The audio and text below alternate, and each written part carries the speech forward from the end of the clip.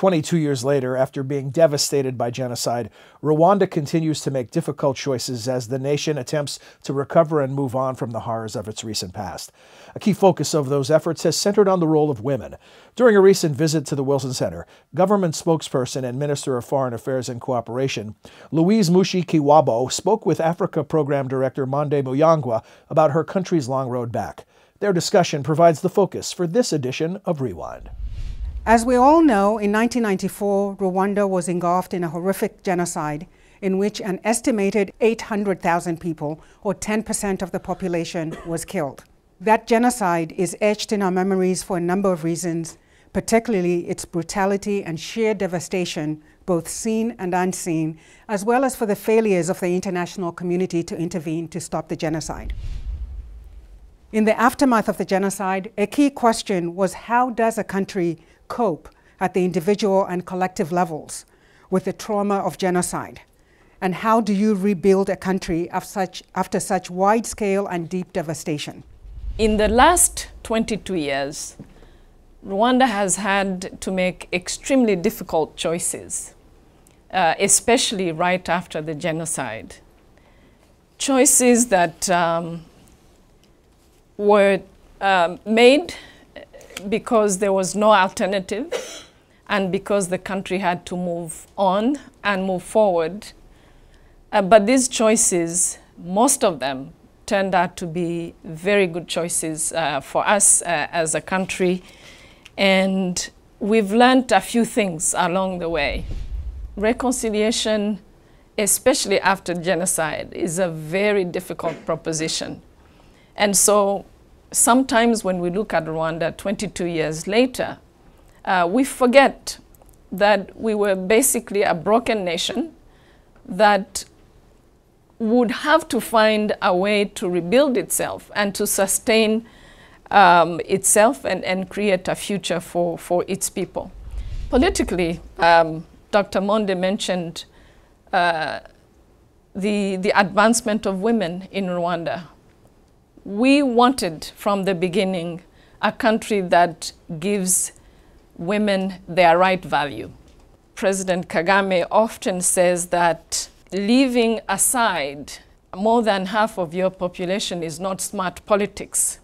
So that was the case, but it was also the recognition that Rwandans had of the importance of women in our society.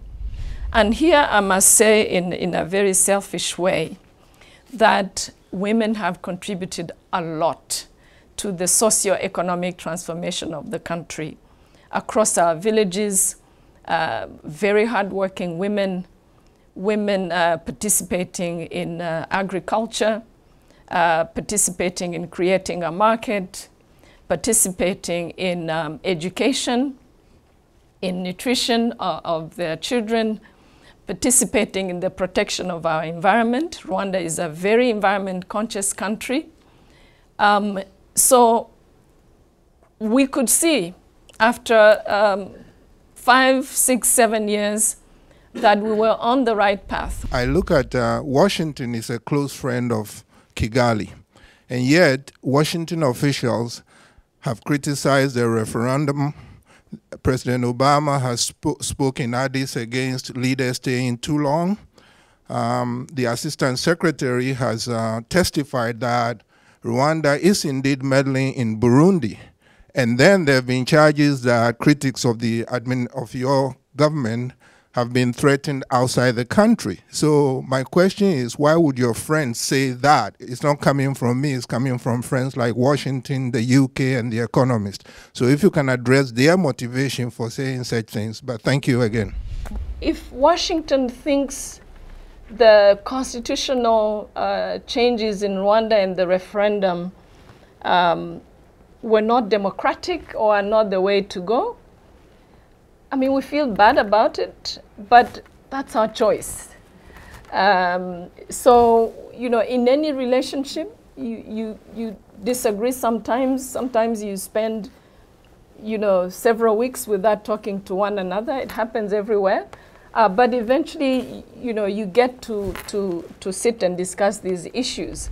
These are very critical decisions for Rwanda, that, you know, the way Rwandans want their future to be, who they want to be led by, is not something we would outsource, even to our best friends.